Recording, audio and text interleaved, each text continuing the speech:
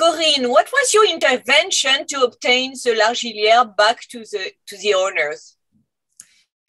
The family called me because they localized the painting in the museum in Dresden, in Germany, and they started to negotiate the restitution of the painting. But if the museum accepted to acknowledge that the painting was looted during the war to Jules Strauss, who was the collector of this amazing collection at the time, it happens that they were very reluctant to restitute the painting. So the family, after a year of negotiation, nothing was really. There were no progress in the procedure, in the proceeding. So they asked me to contact the museum and to try to make it possible to get the restitution of the painting. So I contacted the museum, and indeed the negotiation was quite difficult, because if the provenance researcher, who made a very good work on the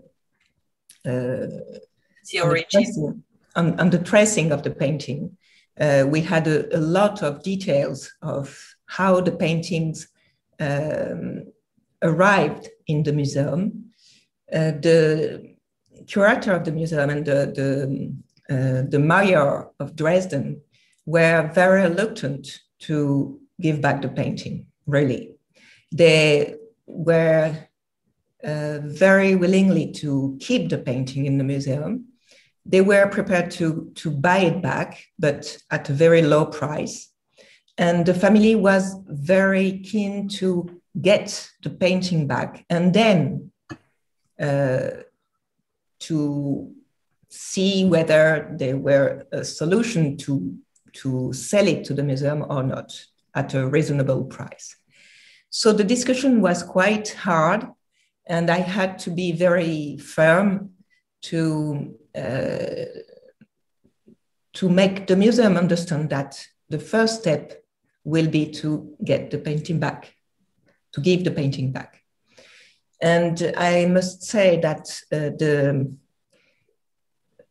team of the curator and the mayor, it was quite surprising to see how they were in the past.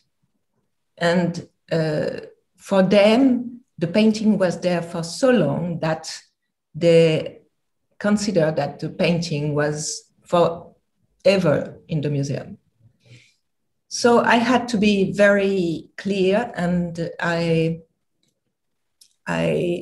informed the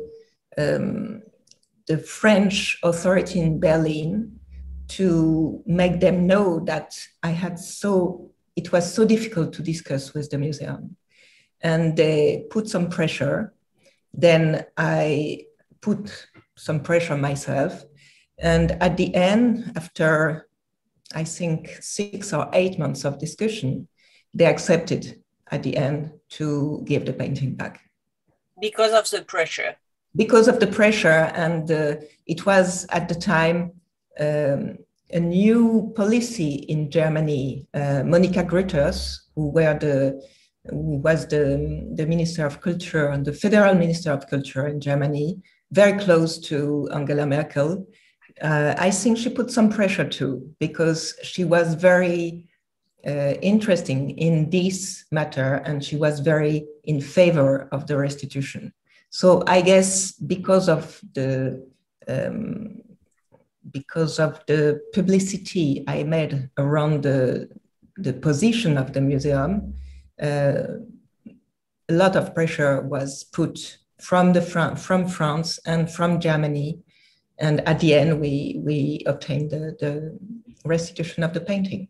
And Dresden was on the communist side of Germany, right?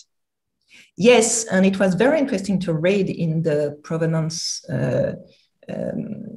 that this painting has been bought by the Reichsbank through a very well-known dealer, a woman called Maria Dietrich.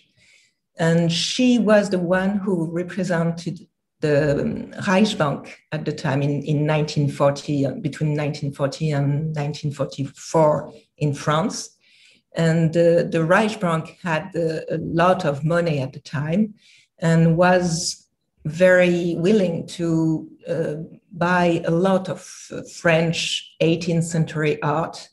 So this painting was bought by the Reichsbank, and then it was in Berlin in 1945 and remained there after the war. And apparently it's the communist regime in 1949 or 1950 who decided to put this painting in the museum in Dresden. Mm. And it remains in the museum during all the communist regime. So after the fall of the wall in 1989, it was really the beginning of the examination of what was really part of the collection for a very long time in the museum, coming from the prince and the former noble in Dresden, and what was coming from this period of the Second World War.